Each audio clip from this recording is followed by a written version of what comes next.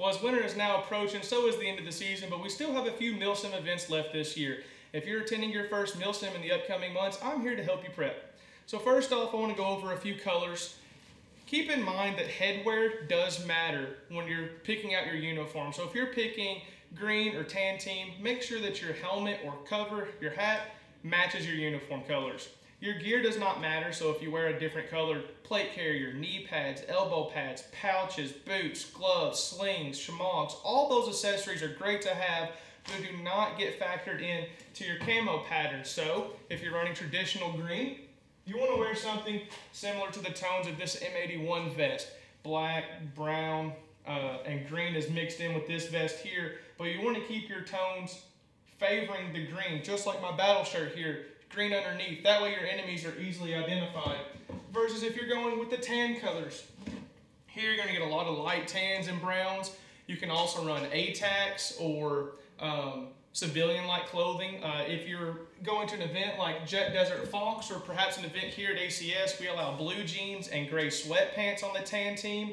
You can also wear any blue shirt. And then on the green and black team, we'll allow you to wear red and black. So you can wear black sweatpants with a red flannel or something along those lines. In addition, I'd like to show you my eye protection. I use these Zulu goggles from Valken. These are thermal. They help prevent fog.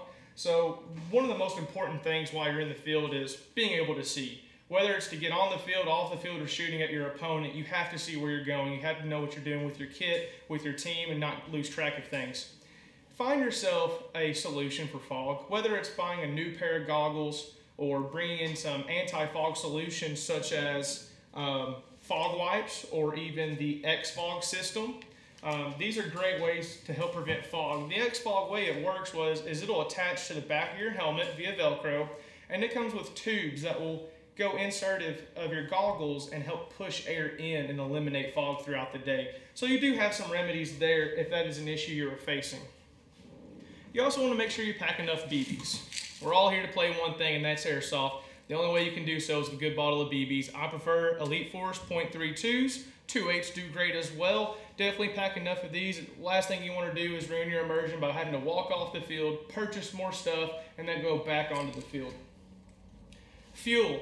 Whether you're using a pistol, grenade launcher, HPA, you're going to need CO2 or green gas as well as compressed air. Have a way of refilling at your FOB.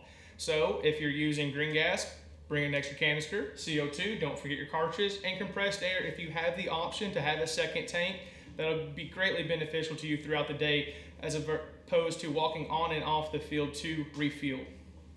Kill rag or kill light. I use a red blinking light to indicate red you're dead, and for my opponents to stop shooting at me. Having this will be great if you're playing CQB or indoors in old factories where lighting is very low and you need the enemy to stop shooting your way as you are dead and waiting for a medic or to walk back to spawn. Snacks and hydration. Obviously you want to drink lots of water weeks prior to the event. You do not hydrate by just drinking water at supper the night before. You also want to bring snacks with you. Granola bars, peanuts are great. If you have MREs, they're not my preferred. Slim Jims, any sort of like protein to help you stay fueled throughout the long game day. Typically, Milsim events do not take lunch breaks, so you are responsible for your nutrition throughout the day. Mags. Get yourself some good mags. Typically, you can only carry 6 120 round mid caps onto the field. I carry 3 in the front, 1 in the gun, and then 2 in my side pouch. You can run them in any configuration that you're comfortable with, but make sure that you've tested these days prior. Make sure that they feed with your gun great, you don't have any jamming issues, any loading issues, and that you're ready to fight when you get out there. Once you have a good set of mags picked out for the event, you're going to want to get yourself a nice speed loader. You don't want to be out there with the little thumb crunchers, trying to borrow someone else's. Get yourselves either the Odin, the True Innovation one, or the Valken clone, where you can sidewind. These will click right in. They're super convenient. They click in just like a magazine. The wheel's on the side, you crank the wheel until it's full. The clutch will kick in, indicating, hey, this is no longer accepting BBs. The mag's ready to play.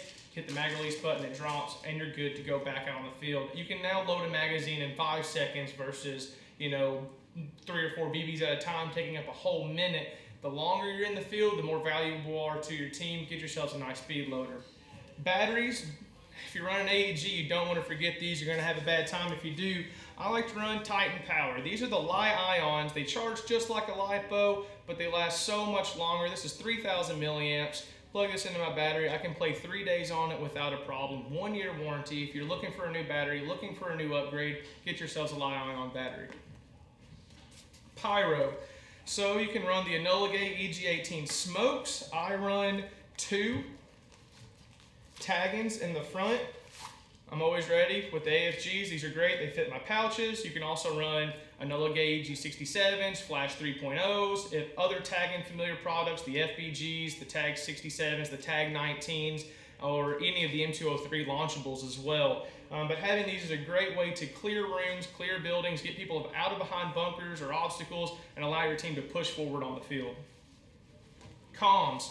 If you're going out with a squad, you have teammates, you need to be in contact with command staff, or even maybe in the case of an emergency, if you're not carrying your cell phone, having a radio on standby is going to be great. Being able to communicate, hey, I'm way out on the flank, I found an objective, someone's hurt, we need an admin, whatever the case may be, this is going to be there for you to relay that message.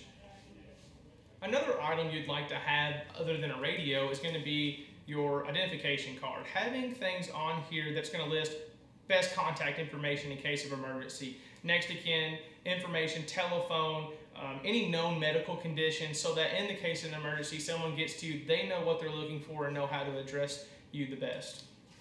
You're going to want tools. Tools are going to be great if you have an issue in the field, you need to adjust motor height, a motor terminal pops off, connectors go bad, maybe you need to change a bucking in the field, things that are going to keep you from making that pesky walk all the way back to your car, grabbing your wallet, going into a store, going up to a vendor trailer, having to get all this stuff, get tech help. Just do it in the field. There are going to be plenty of people around if you don't know how to change a bucking. There are plenty of YouTube videos to help you do so. But doing these minor little things in the field or prior to the event, more specifically, are going to help you play and have a longer and more fun time while you're out in the field. Another thing you'd like to add is ACE bandages. Put these in a place that your medic can get to them reasonably. These need to be 4 feet in length. Typically, I don't like these elastic ones that stick together, but for demonstration purposes, 4 feet is going to help. The medic's going to come up, he's going to bandage you, and the 4 feet helps create time, especially under pressure when you're getting shot at, and that once they're banded and done correctly, now you can go back out and continue playing, but your medic's going to be under stress. He's going to get shot at, you're going to get shot at, and it's going to take him a moment to get that wrapped up for you. And so keep these accessible and keep them manageable. So try not to get the sticky ones where they ball up and they're totally garbage after the first use. Get something that's going to last throughout the day. That way your medic comes in, he can get you back in the game quickly and reasonably and get you back on the field. Good flashlight if you're going to be playing night games. Otherwise, night vision is a great bonus, or thermal if you have those at your disposal. And then if it's looking like forecast for rain, you definitely want to try to bring a poncho. Now, I don't like to spend a lot of money in rain gear. A generic poncho will do just fine to get you through the day. Poncho is just a great way to hold in body heat and make you sweat, so you're going to be wet regardless of the case, and if it really pours down, a poncho is not going to do you a lot of good. So don't worry about that too much. You really want to focus on bringing extra socks, good footwear to get you throughout the day, especially when you're going to be playing for 10 or 12 hours, morning to dinner or beyond. So just be prepared to stay out there long term. Don't forget any of these key essentials, and if you have any questions, please don't hesitate to reach out.